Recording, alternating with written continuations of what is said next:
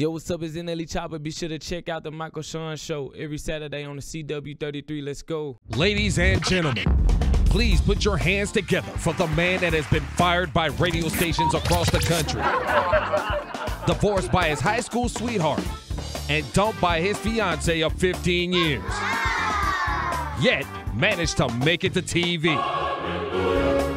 Give it up for your host, the hilarious Michael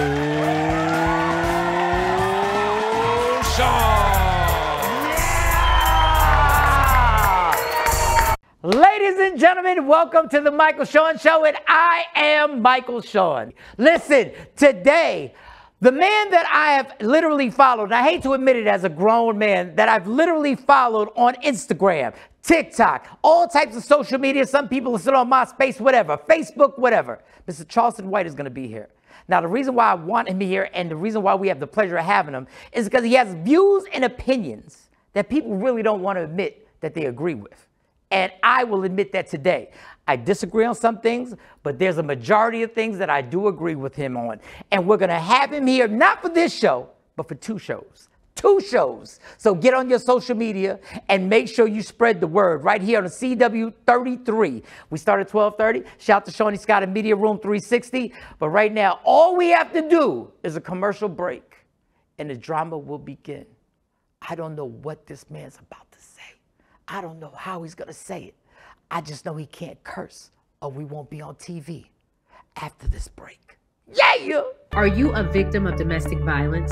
Since 2013, From Ordinary to Extraordinary has helped over 3,000 women, and we want to continue to rebuild the community with one family at a time. Please make a donation or sign up for volunteer opportunities today at IamFote.org. No matter how you choose to get involved, know that every bit counts. From Ordinary to Extraordinary is a 501c3 nonprofit organization designed to empower women and girls that have experienced domestic violence. Want your book or music to be published? Skip the confusion and rejections from others. Let BePublished.org publish and promote your work for less. BePublished.org handles it all, from cover design to worldwide distribution, with high quality and fast turnaround. You even keep rights and royalties. Everything was perfect. You made my dream come true. My book and CD look so good. Call 972-880-8316 now. BePublished.org. 972-880-8316.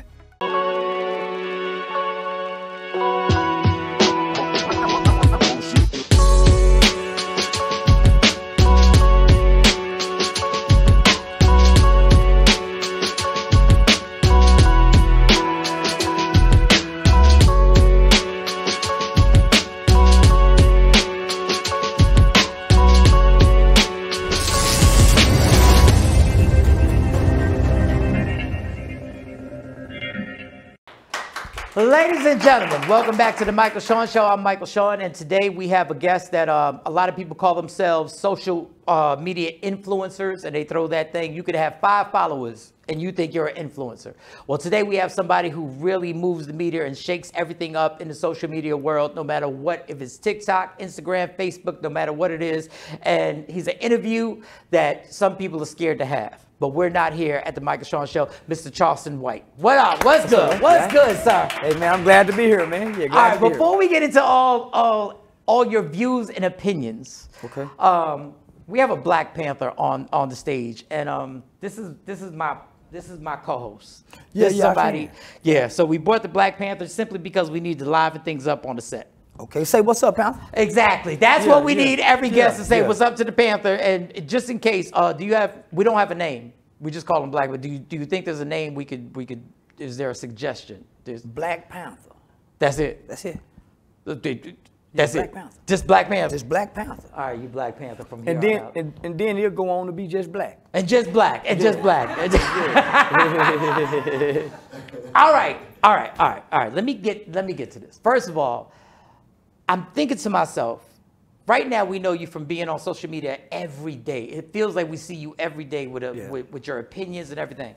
And my question is, when was the first time that you looked into a phone and you decided, I'm going to record something and I'm actually going to post it? When Facebook first added the live action button to Facebook because everything was pre-recorded. So I used to pre-record a lot of the work that I did for community work in the juvenile systems. We used to pre-record everything when we was at the alternative school at J.D. Hall Learning Center in Lancaster Independent School District. Right. So we used to pre-record these. But when Facebook gave us the live button, that's when I started talking into a phone. Yeah, looking at myself, and it wasn't number be 2 people right there. So, but I was excited to be talking to 2 people because I used Facebook at the time when the live option. I used to vent, so I would come to Facebook and vent. Right. As a frustrated community activist, sometime as a struggling father, talk about the issues as a struggling father. I've even gotten on there as an upset black man and bash single black women. I joined a group one time on Facebook that was called Bash Single Black Women. But I was in search of something. Right. I was trying to find an identity outside of the streets, and here's social media. Right. So I came to social media trying to lead the streets. And this was a whole different world for me because in this world, it was law-abiding. Okay. At the time. Right. I was in community college when I discovered social media, Tarrant County Community College. So this was a whole new world for me. And the streets wasn't on social media. As time progressed, the streets came to social media. Right. And when the streets came to social media, by that time, I'm a community activist, and I'm frustrated with the streets. I'm tired of the streets. I've abandoned the streets. Okay. I've abandoned the street culture mentality, the street mindset. So I've totally turned my back on the streets. And at this time, I'm saying, man, you know what? I'll call the police too. You know what's funny? When you say things like that, it's things that I've been saying, but I wasn't bold enough. I wasn't either.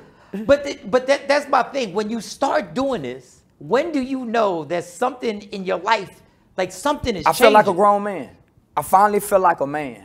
When Really? I stood up and said to my community, I would call the police if I see something wrong.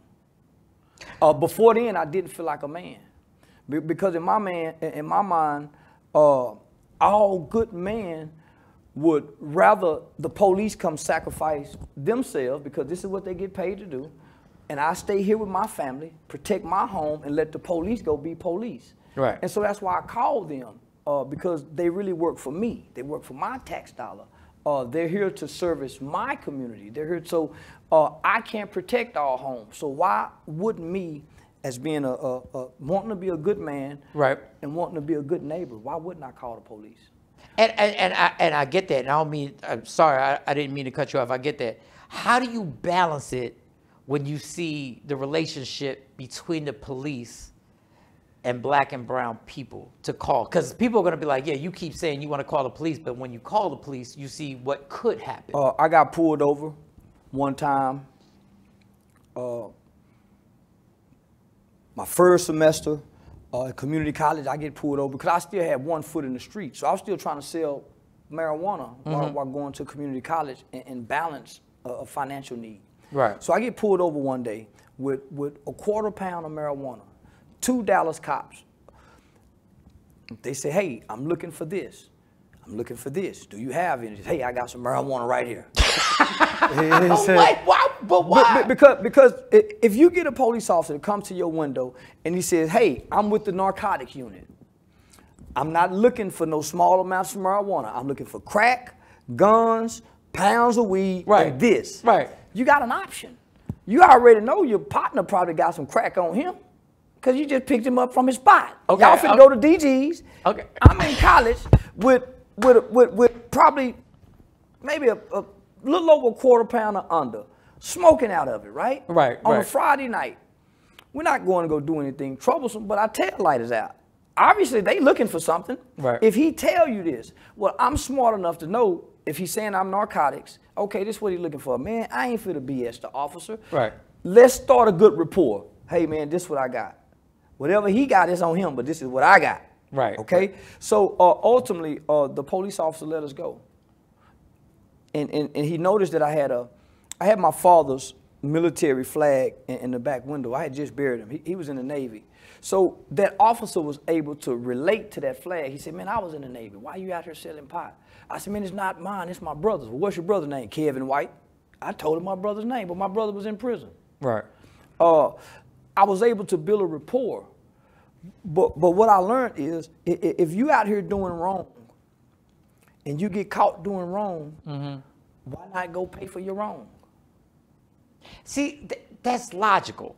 And I get what you're saying, but what if you're not doing, I'm trying to see how do you balance, what if you're not doing wrong and you see the history of the police and black people and brown people? Well, you have power. I've written complaints against police officers, and it's been effective. I've also intentionally went and lied on a police officer, knowing that this lie could cause harm. I lied on a very high-ranking Dallas gang unit officer, Officer Torres. He was highly decorated for bringing down the West Side, the West Dallas Gator Boys. Right. A lot of my friends was involved in that. I had an encounter with Officer Torres where they did the normal thing, you know, frisk you to feel for drugs. Right. Well, I lied and said that these officers done something to me, that they run their fingers through my buttocks as if it was a sexual assault. And I went and filed a 13-page affidavit, knowing I'm lying, because they was rough when they frisked me, right? And plus they done got my homeboys. I know if you go file a complaint on a police officer, that complaint stays on his record, whether it's true or not. The average citizen don't know that, so they think they don't have no power to fight back if a cop unjustly does something. You have rights as a citizen, even against this officer. I misused my rights. I took the time to contact Chief Conkle at the time. I contacted Chiefs, Senator Royce West. I spoke with Kelvin, a guy by the name of Kelvin Bass from Senator Royce West's office. He told me what to do to file a complaint. I went to Internal Affairs. They took the complaint serious. I spent probably over 8 hours with Internal Affairs lying because this was out of my hate for police. I'm doing this out of hate, not out of because he done something wrong. Out of your hate for prior things that have happened. Yeah, but no, listen. Man, I've been operating as a criminal from a juvenile delinquent. Right. In all my years of operating as a criminal, I've never really been mistreated by the police. Never. From jail to juvenile, I done felt like I've been mistreated. I done felt like I done been racially profiled and pulled over by the police and not went to jail. Right. I done also feel like I done been racially profiled, pulled over by the police, and should have went to jail and didn't go. See, when you say, this is what gets me. When you say stuff like that, I get it. I get what you're saying. Yeah. But then it feels like, and I got to get to other stuff, but then it feels like we're giving a pass from the real corrupt police officers. So for the real corruption that goes on when people are getting killed and losing their lives, but you have a different opinion on that. Well, this is what I say. They kill more white people than they do black people. In America, police shoot more white people than they do black people, according to FBI statistics. I'm in the hood every day, homie. I don't see the police shoot a bunch of black people. Right. I don't see the police mistreating them. I see more black officers probably do more wrong to us than the white cops. The jailers, the correctional officers do way more harm and damage than the police officers. I think majority of cops are good. And I just started liking police. But I've been in rehab with a police officer before. I was on probation. I've been rehab with cops before. I have police friends. But for the most part, most of my friends been criminals. All right, we're going to stop right there. We're going to have more with Charleston White here on the Michael Shawn Show. This is amazing. We'll be right back. What up, y'all? It's Michael Shawn, and this is our Business of the Week.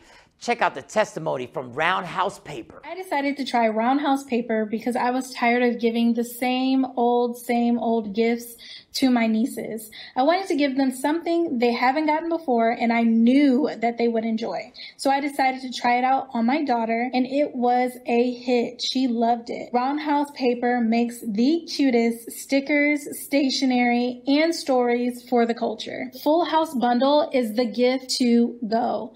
You can find Roundhouse Paper on Instagram. Do you have a little reader in your life? When it comes to kids and reading, it's best to do it early and often. Roundhouse Paper creates stickers, stationery, and stories to make reading representative, relatable, and fun. Items start at only $5 with free shipping on orders $15 and up. Please visit roundhousepaper.com.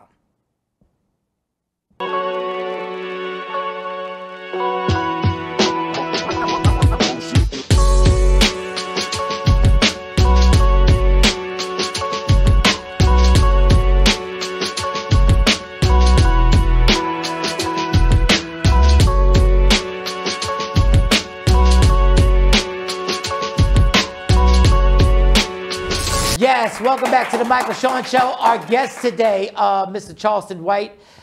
We're in the middle of something. So, okay, so you've already said in one segment, you already said you've lied on the police. Yeah. You've already said you've seen police officers have killed more white people, in your opinion, through the FBI statistics than black people. So do you feel that the police department in America is unjust, or you don't? I don't think it's the police department. These are individual people with ideologies, prejudice, and hateful hearts. Right. It's the average cop, in my mind, is not signing up to risk their life and put on a badge to go get back at a race. See, that's where I push back on that, because I see this. Look, the police were invented after slavery, basically, to police. They weren't there to police white people. I'm just sure going they were. by his, but sure. But then at that point, so are you saying there's nothing wrong with the justice system right now? No, ain't nothing wrong with the justice system. There's something wrong with black people. Stay out the justice system. Now, ain't nothing wrong with the justice system. It wasn't never meant to be for us, nor work for us. So why are we trying to force it to work for us? Why are we trying to force this system, who we believe is unjust, we was excluded out of it, why are we trying to make it work for us? Why not create another system that's an alternative to that system? Say, look out, Your Honor, rather than sending this kid to the Texas Youth Commission, I have a program that's called Hyped About Hype. Send him over here to us. We know him better anyway, Your Honor. Create a new system. Stay out of their system. Stop coming when the police come and say, hey, who shot Johnny? Stop being quiet. Go tell the black cop, hey, come here, black cop. Keep these white cops over here. I'll tell you who shot Johnny. Right. So if the system is bad, why aren't we recreating one to not be a part of theirs? And I see the sense in that, but I think in this country it's very difficult to try and create an alternative system. Well, I disagree. I've done it for the last 10 years in Stop 6 with my youth program. I work on capital murder and death penalty cases, and I serve time for murder.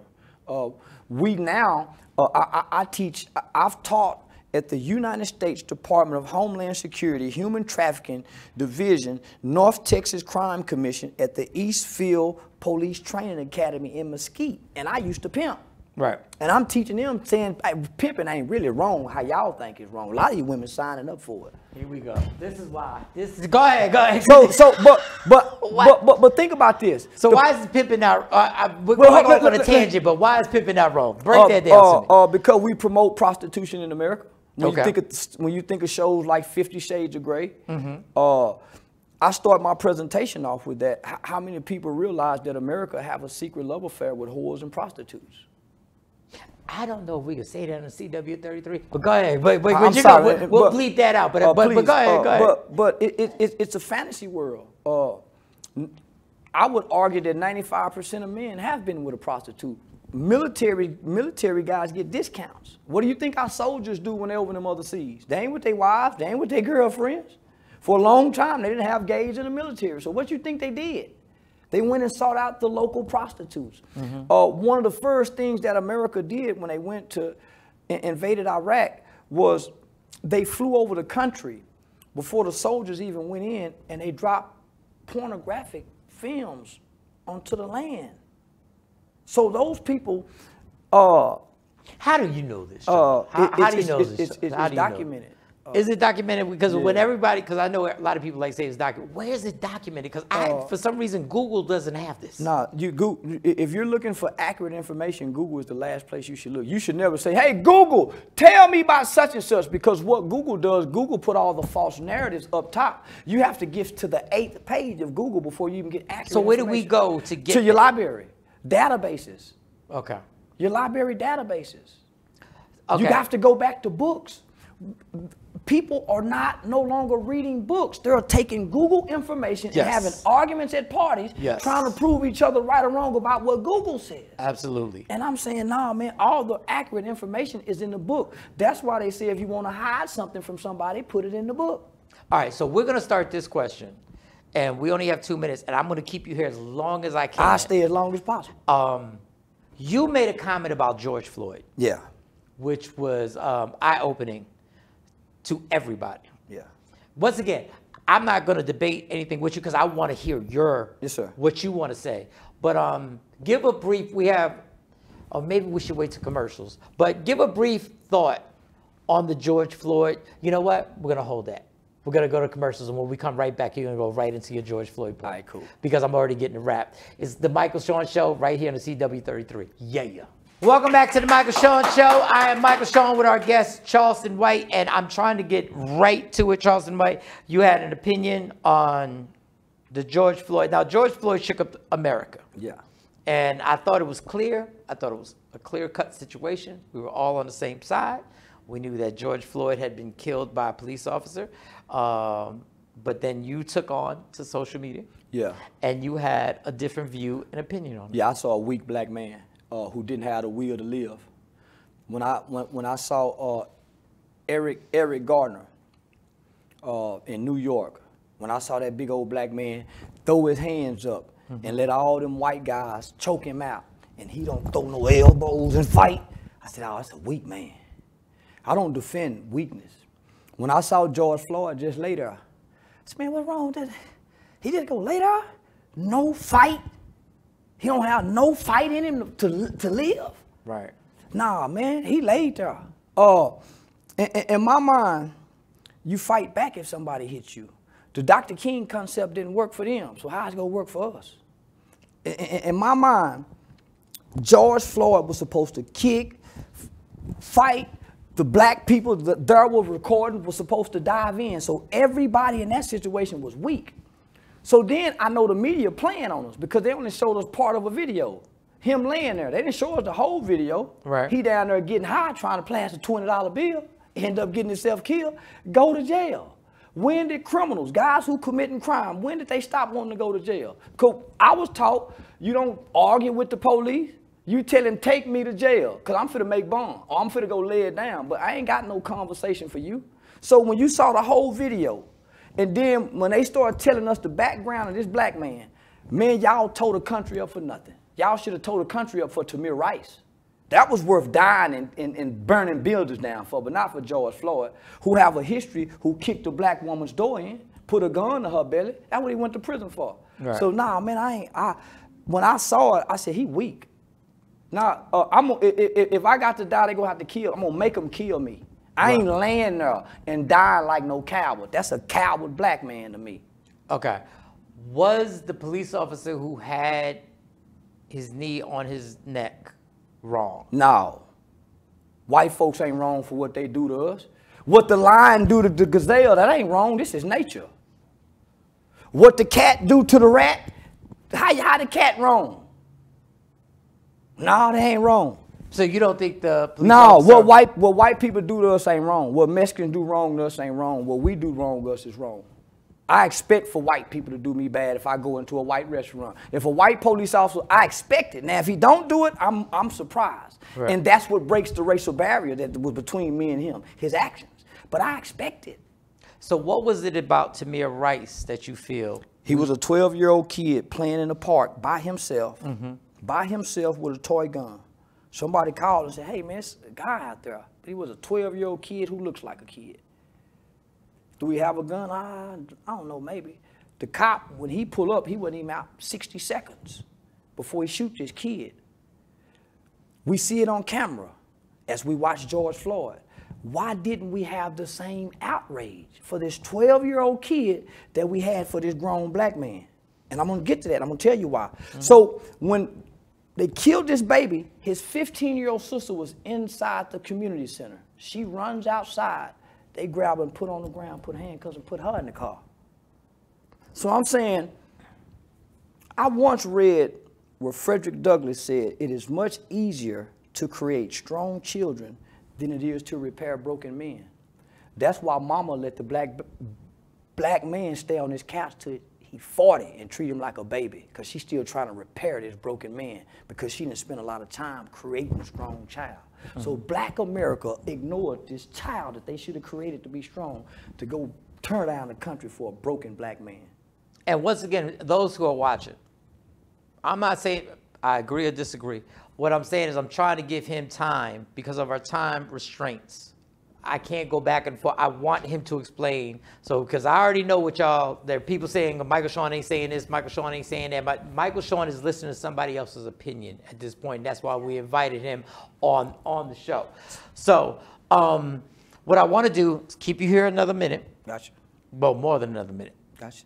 And I want to talk about your opinion on what rappers are saying and the non-snitch oath that people are taking right here on the Michael Shawn Show on the CW33. Yeah.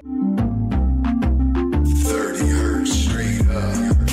Want your book or music to be published? Skip the confusion and rejections from others. Let BePublished.org publish and promote your work for less. BePublished.org handles it all, from cover design to worldwide distribution, with high quality and fast turnaround. You even keep rights and royalties. Everything was perfect. You made my dream come true. My book and CD look so good. Call 972-880-8316 now. BePublished.org. 972-880-8316. Are you a victim of domestic violence?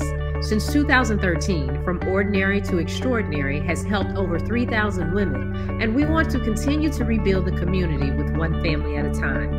Please make a donation or sign up for volunteer opportunities today at IamFote.org. No matter how you choose to get involved, know that every bit counts. From Ordinary to Extraordinary is a 501c3 nonprofit organization designed to empower women and girls that have experienced domestic violence.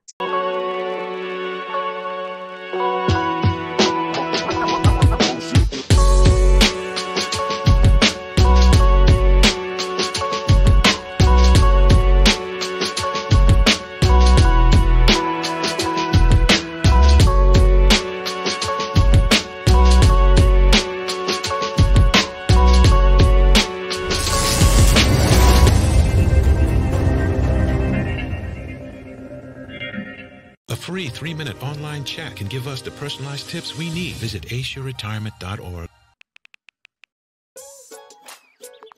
Worried about your friend but don't know how to reach out? You can say how are you or get a fake tattoo. You can ask with an app if it works for you. You can chat with them in VR. It's so good. If you think you should check in, yeah, you should. Whatever gets you talking. Reach out to a friend about their mental health.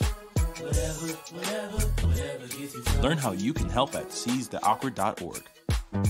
Yo, what's up? It's Nelly Chopper. You should subscribe to Media Room 360 TV on YouTube. They will have the first updates on me. Let's do it.